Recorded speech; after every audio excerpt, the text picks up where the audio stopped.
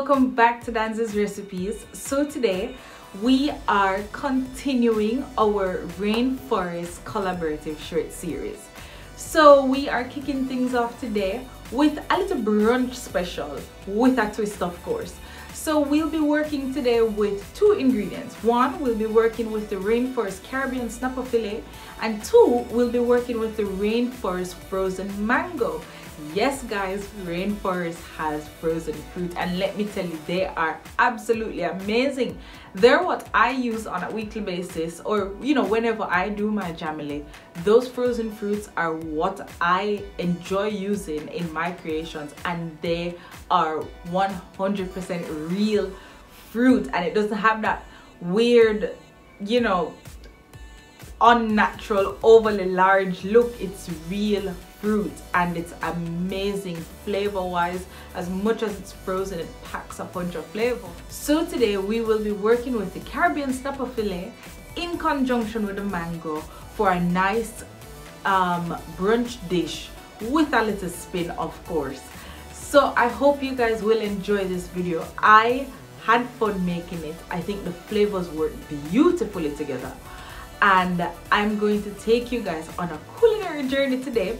It does take a bit of doing, but I know that my lovely dancers, yes, I have a name for you guys. Let me know what you guys think about that name. Anyways, I know that you guys will have an amazing time with this video and also recreating these recipes. Big shout out to everybody who has been creating some of my recipes. It means the absolute world to me.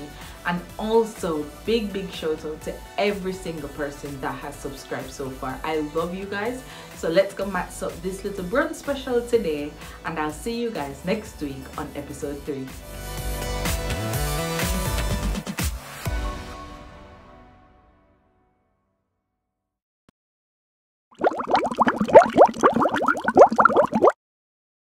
Alright guys, so today we are working with the Caribbean Snapper Fillets from Rainforest, of course. One of the things that I love about this is just how it's packaged. They are in a Ziploc type bag, and then each individual piece of fish is then packaged in a vacuum sealed airtight plastic thing. And I think this is very convenient, especially if you're not trying to cook everything at the same time. And it also helps to keep the pieces of fish very fresh. So I'll be using all 4 pieces. I'll be cutting them in long strips, and then I'm going to wash them off in some vinegar, and we're just going to season them today. So let's go. Alright guys, so the fish is washed, cut into long strips. What I'm doing now, I'm just pat drying them so that when we put them in the dredge, they don't get soggy while we're frying them. So we're just taking out some of the excess water from the fish itself, and then we're going to season it with just salt and pepper. Yes people, just salt and pepper, good old S&P. And then we're going to let it sit for a while before we get to frying. And the next thing we're going to work on is our dredge.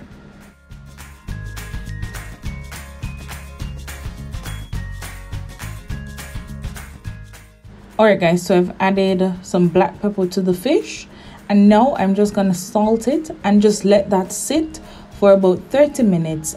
And like I said, we're gonna work on the dredge, which is just gonna be eggs, flour, and breadcrumbs. So let's go.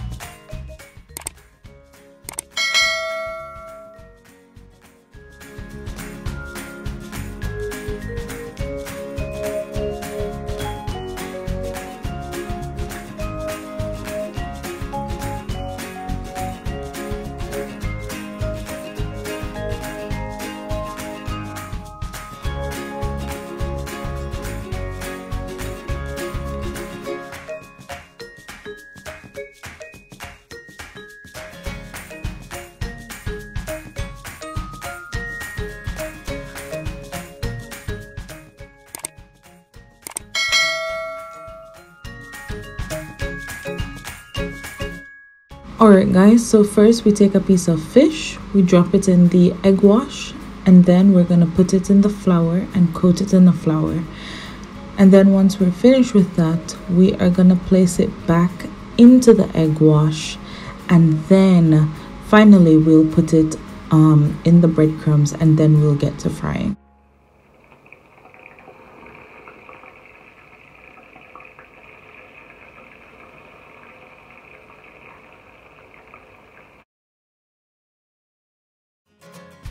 Alright guys, so I've turned the fish once so far. I'm turning them a second time because I want them to have a deep brown color. Now at this point, if you want to pull yours out, that is completely fine if you're okay with this color, but I do want a deeper brown on them, and then I'll pull them out. So the total frying time is between 3 to 5 minutes on both sides.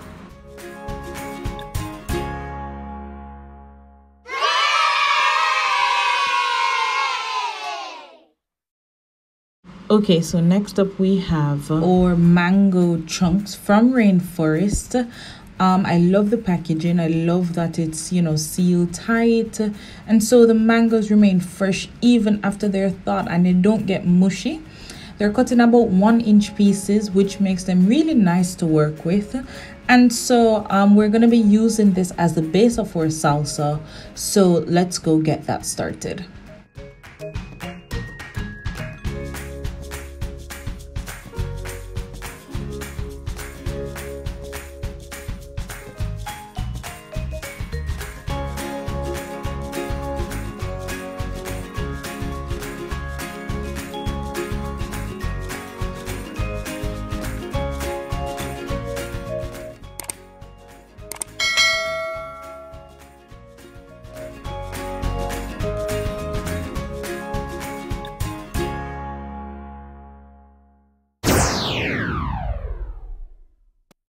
Alright guys, so now we are gonna get started on our waffles.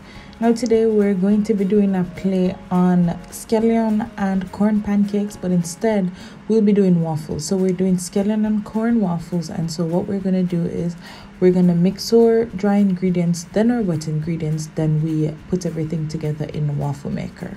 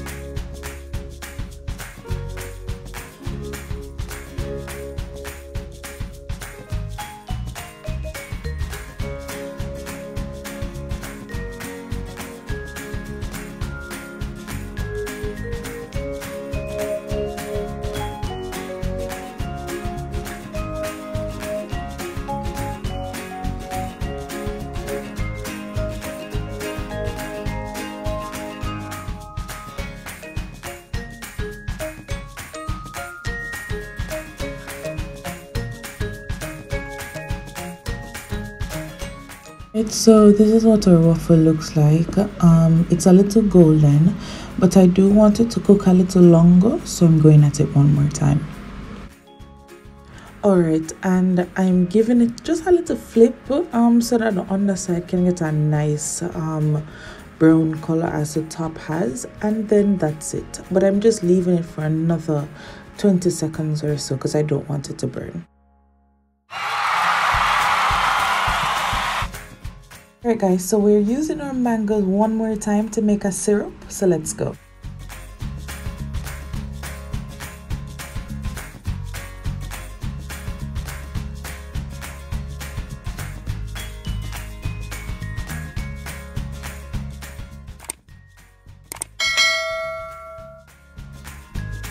Alright guys, so this is 5 minutes later. As you can see, it's bubbling up real nicely. But it hasn't started to thicken as yet. So the total cook time on this is about 30 to 35 minutes. And then we're just gonna stir occasionally to ensure that, you know, it's not sticking or burning, and also to ensure that the pieces are actually being cooked through. So as you can see, they're still pretty firm. And you know, big shout out to Rainforest for these mangoes. They're not mushy, they're still nice and firm, and I absolutely love them. So 30 more minutes and then we will go ahead and make our syrup. Alright guys, so as you can see, our liquid is far reduced, it has thickened, our mango pieces are soft. So this is all indications that we're good and ready to pull this off.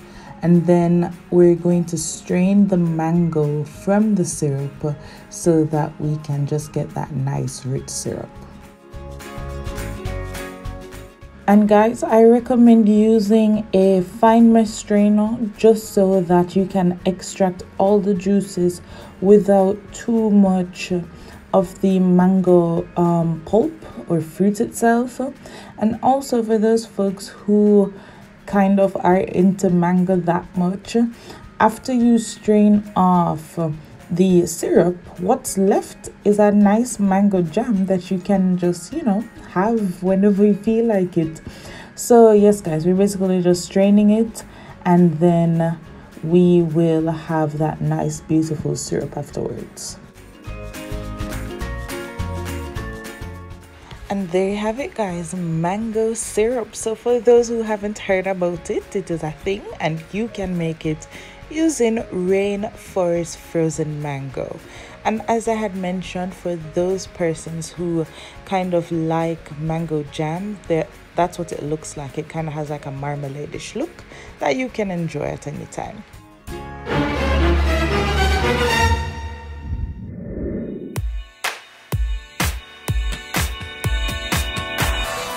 Alrighty guys, so we are at the end and this is our finished product. Honestly, I think it's absolutely beautiful. But let's talk about flavors. Everything just kind of works so nicely together. That crisp on that fish complemented by that nice sticky syrup, and the fish is nice and flaky on the inside. I am dying for that mango syrup. I can't believe I'm saying that, but honestly guys, and that mango salsa, because we hit it with the pepper and the lime juice, it now has more of an acidic bite to it to kind of cut through the richness of the fat of the fish. And then we have the scallion just being really a nice element in that waffle. So all in all guys, I think that the flavors balance perfectly together. I absolutely love how nice and rich that Caribbean snapper fillet is. It didn't fall apart or anything like that. It just fried really beautifully. My favorite thing here is possibly that fish, along with the mango salsa. I think they are absolutely perfect together. They complement each other, and I would 10 out of 10 recommend this Rainforest frozen mango along with their Caribbean snapper fillet. They're absolutely beautiful to work with. But that's it from me this week, you guys. Let me know what you guys think about this video in the comments down below. And don't forget to like, comment, share, and subscribe. I'll see you guys next week on episode 3.